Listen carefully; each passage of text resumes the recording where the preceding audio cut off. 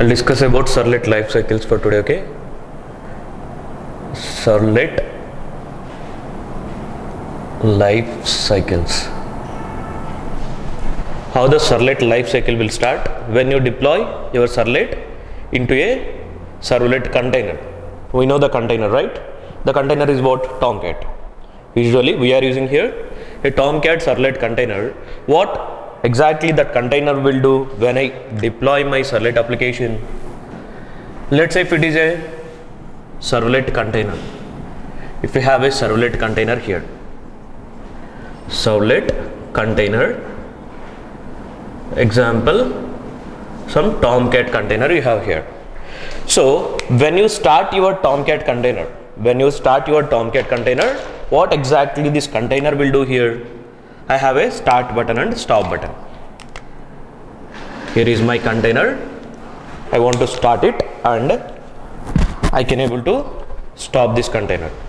So what exactly it will do when it starts and what exactly it will do when it stops? Okay, so when I start this container, what container will do? Container will read all the var files. If you have a.var file, b.var file, c.var file, each var file will each var file will contain one application. So what exactly this container will do when you start? It will extract all the var files. And it will store your application into web apps folder. A application, B application, C application. It will extract away var and it will keep your required application files into container. Okay, if you deploy var file, that var file is not exactly useful for deployment. That var file will not execute finally. Finally, what will execute? This var file container will be extract. Var file your container will extract. After extracting that var file, it will get A, B, C. So in one single container we can run any number of applications. One container can manage any number of applications. Let's say if you have only one single application, hello world var. If you have one application, hello world.var. If you deploy this var file, finally it will make that var to one application, hello world. Okay, we can make a var file, finally you can deploy that var file. When you start your application, that var file will be extracted by your servlet container. It will be extracted and it will deploy into your container. So after extracting, what it will do? We know the directory structure, right? Inside hello world, here we can have view pages, our views we can have here. Under views, there is one folder web inf. From this web inf, we have classes and we have libraries and we have web.xml. So your container, it will read web.xml file now. It will read your web.xml file. Here we have a libraries folder, classes folder and one file web.xml file. From your application, inside application it will try to read web.inf. Inside web.inf it will read web.xml file. So this XML file container will read. Once after reading this XML file, container will do what? It will create two types of objects. One servlet context object and one servlet config objects. Two objects it will create here. So once if it reads web.xml file, how many servlet context and how many servlet config objects here it will create? Okay, leave about your servlet classes. We know when our servlet class will be initialized. Let's say here if you have a hello world servlet class. Here I have a hello world servlet, hello world dot class file I have inside this classes folder. When this hello world class object will be created, if it is a servlet, either at the time of deployment time or else at the first user request. We know, right? If you put load on startup for your hello world class, then at the time of starting time, this class object it will create. Or else at first user request, whenever the first user request for this class, it will create your object. So your object can create in two ways, either first user request or else at the time of loading time itself. In two ways your servlet object it can create. Okay, before creating your servlet object, what it will do? It will create two more objects. What are those? For your entire hello world application, to make available some data to all the servlets, to supply some inputs to all the servlets. Getting? I have a hello world servlet here. Along with this hello world servlet, if you have one more servlet, let's say here if you have multiple servlet classes, A servlet class, B servlet class, some C servlet class. I have 3 servlet classes here inside this classes folder. Under this classes folder, I have 3 servlets, A servlet, B servlet, C servlet. If you want to give any input to all the servlets, for A servlet and for B servlet, for C servlet, I want to give the same input. I want to give one input to the servlets. I want to pass same connection object. I have a JDBC connection object, and that connection object I want to give to the A servlet, B servlet, C servlet. I have only one resource. I want to share that resource to all the servlets. So then what I should do? I need to make it public, right? If I have a single resource and if I want to share that same resource to all the users, then that resource need to become a public resource. So where that public resources we need to put? I have a connection then, and that connection I want to share to A, B and C. So if you want to share a connection to A and B and C, you can keep that connection under a context scope. There is one servlet context object. So your servlet container, for entire your application, it will create one context. It will create one context, servlet context. You can call it as servlet context. It will create one object, servlet context object. Servlet context. For entire application, it will create one servlet context. Means it's a public area. In this area, you can put your required data. This data, any servlet can be accessed. Let's say if I put some name here, Naveen. So this Naveen, who can access? A, B, C. Any servlet can access, but within the application. Within the application, if you have 10 servlets or 100 servlets, how many number of servlets? Any number of servlets you can have here. So any number of servlets can access this name. Why? Because it is there in public area. Okay, servlet context is the public context scope. So if you keep anything here, any servlet can access throughout your application. Getting? So it is a common area for all the servlets. It is a common area. In this common area, A can put any data. That data can B can access. B can put any data. That data C can access. Means it's a public area. In that public area, if you put anything, anyone can access it. So your servlet context scope area is a public area. So then any servlet can access this context data. Who will create this servlet context object? Are we writing any servlet context here? No, your servlet container will create that object. Okay, when you start a application, for each application it will create one servlet context object. Let's say here if I have multiple applications, hello world.var file, some registration application.jar file, var file, okay, some Durga soft student management system.var file. If I have 3 applications here, so how many servlet context objects it is going to create? For each application, one servlet context object. For each application, one servlet context object it will create. Who will create your servlet container? For what it will create the servlet context? To keep public data. Shareable resources it will put here. Shareable resources in the sense, if you want to share same thing to the A, B and C, that shareable resources you can keep under servlet context. Who will create the servlet context? Your servlet container will create.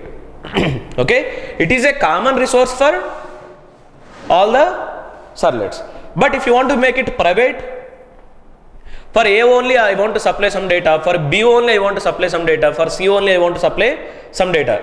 It is public area, right? In this public area, I mean, if you put anything under public area, anyone can access. But if it is your private area, then only you can access, right? So here, along with this servlet context object, for each servlet, for A servlet, for B servlet, for C servlet, it will create some private areas also here. Those private areas are servlet configs. Servlet config. It will create servlet config objects along with your servlet context objects. Servlet context area is a public area and servlet config area is a private area. If I put something here in this servlet config object, it is only make available to A servlet. If you put anything here, only B servlet. If you put anything here, only C servlet can access. So a servlet config object is a private for your servlet, but a servlet context object is public for your servlets. Getting? If you put anything under servlet context object, it will make available this data to All the servlets means it will share your data to all the servlets. So which data we can put here? Public data, which is shareable data. So your shareable data you can put here. So then that same data can share by number of servlets. So what you can do here, you can read data from here, you can store data also here.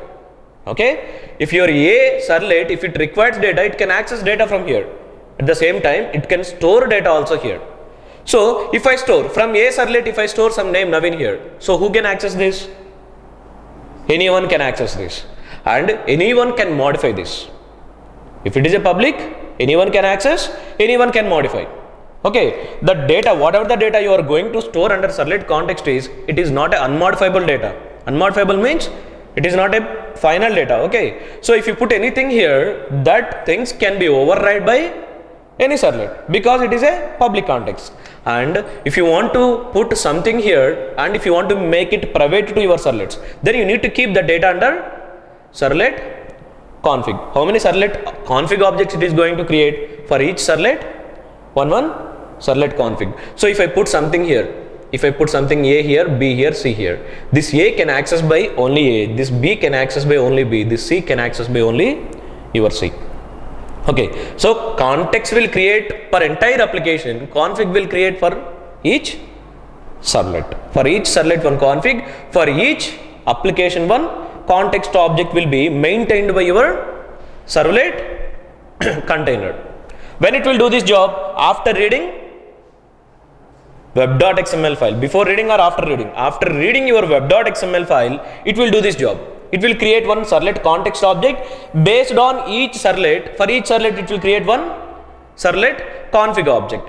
And how it can put common data here? From where I can give that common data to container? I need this data is a common data. From where I can put? Inside web.xml file, you can put some data. That data it will read and it will keep it into context object and config object. If you want to put any data under context object, I want to put some name. Here I have a servlet context object. Inside that context object, I want to store some name. Something name equal to Naveen. I want to store this name under servlet context area. And inside each servlet config, I want to put A equal to, I want to put some data here, confidential data. A equal to 1 to 3, B equal to 1 to 4, C equal to 1 to 5. Some numbers. I want to give A to the A servlet, B to the B servlet, C to the C servlet. And I want to give one name to the servlet context. So this data you can supply from your web.xml file. How we can supply? Inside web.xml file, we have a main root tag. The root tag name is what? Web app. Web app. In between web app and web app, you can configure any number of servlets here. Servlet, servlet name. The servlet name is, I have A servlet, B servlet, C servlet and D servlet. A servlet, AS, A servlet, servlet name and servlet class. Servlet class, A servlet.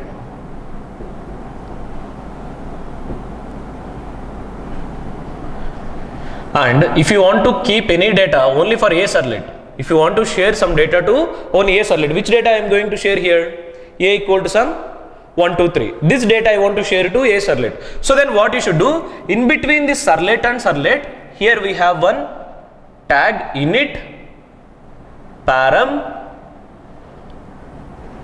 name A. Small a, right? This is param name small a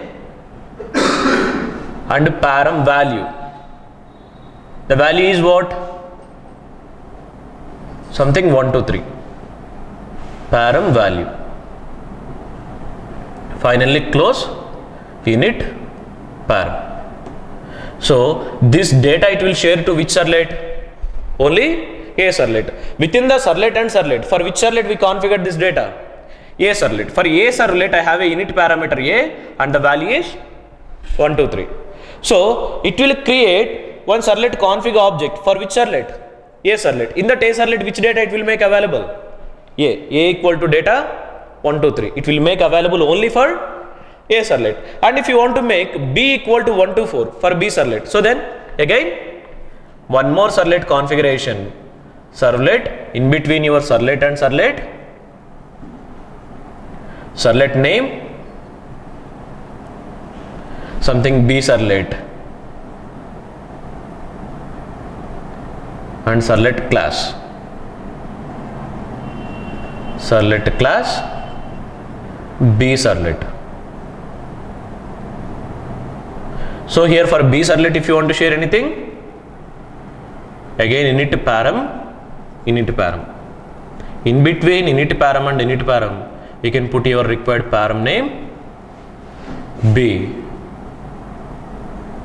and the param value 1 to 4.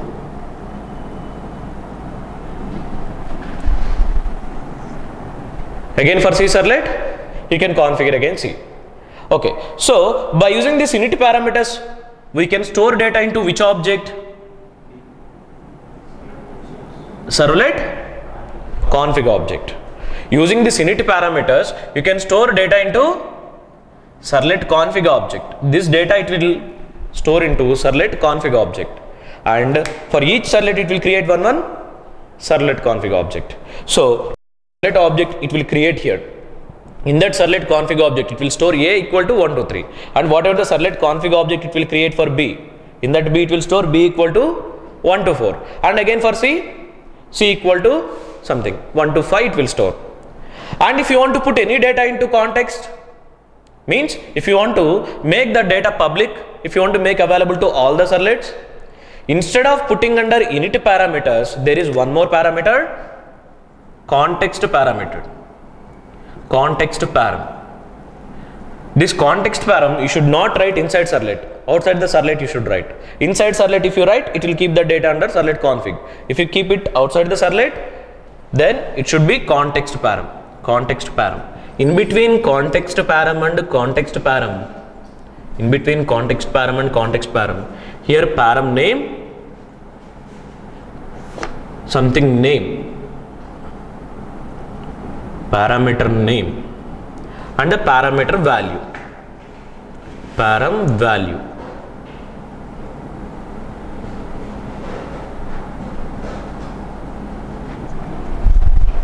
Okay, now this data it will store under which object? It will store it under servlet context object. So this data who can access? This servlet can access, this servlet can access. This data can access by this servlet and this servlet, but coming to this data only, this servlet only can access.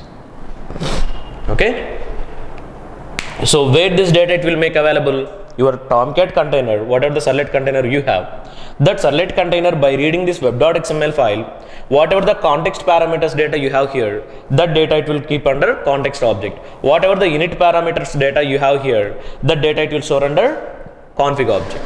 Okay, so if you want to supply any inputs like command line arguments, in our CoreJava we can pass data by using command line arguments, or else by using scanner we can read. Right, if you want to pass any inputs to your servlets, now what we can do here? We can store data under